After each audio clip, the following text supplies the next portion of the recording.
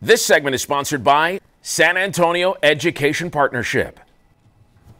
Well, it's never too early or late in life to get serious about higher education. Dominique Spike and Jeanette Garcia with San Antonio Education Partnership are here with more on Destination College Week and an event using laughter for a wonderful cause. Good to see you, ladies. Glad to be here. Thank you for having us. Thank you for being here. So let's talk about the 13th annual Destination College Week. What is it and what's going to be going on? Yeah, so this week is all dedicated to fostering San Antonio's college-going culture in our city and really promoting college-going in San Antonio. You know, we have so many local universities, a community support system for anybody, youth and adults, who are looking to take that next step into their higher education or credential attainment. Even people who aren't sure if college is for them. Correct. You want to help them get on the right path. Yeah.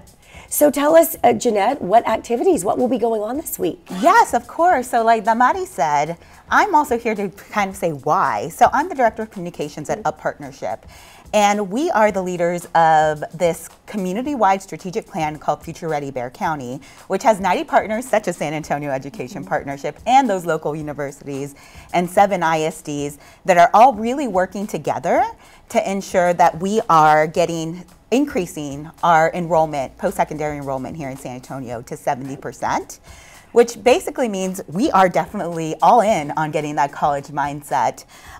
So the earning potential of our young people, whenever they do go to college, they earn 9 to 10% higher if they get a college degree. And a lot of people don't realize that. They just want to start working and making money, and I get it, but you could be making even more. Exactly. With that higher education. And that leads to a more prosperous family. Sure. And a more prosperous San Antonio. And what makes that so important is that we have 90 plus organizations here in San Antonio all ready to back you up. I love that. And you know, something that's so wonderful about your education is no matter what, nobody can ever take that away from you. Yes. You will have it forever. It is yours. You earned it. And I love that.